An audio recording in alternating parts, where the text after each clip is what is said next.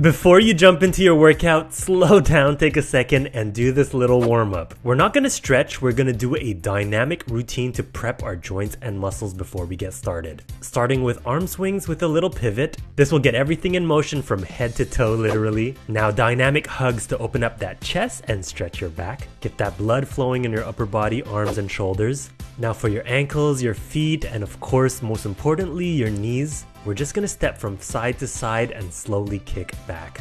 Those hip flexors are important too. We're just gonna march in place. You don't have to go as high as me. That goes for all these exercises. Do what you can. And of course your ankles, you wanna get them nice and warm. Simple circles will do.